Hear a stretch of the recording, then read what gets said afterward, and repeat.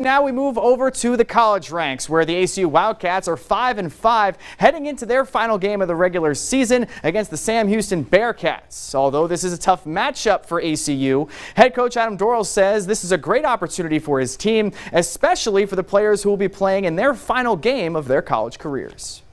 They're on a 22-game winning streak. It's the longest winning streak in college football at any level. They're the defending national champion, and so we have a lot to play for. Obviously, they have a lot to play for as well, going into the playoffs. But you know, our guys are excited for the opportunity, the challenge, and we're going to have to play really good football and go back. We're going to have to find a way to get some turnovers, and not turn the ball over, and we'll just see what happens.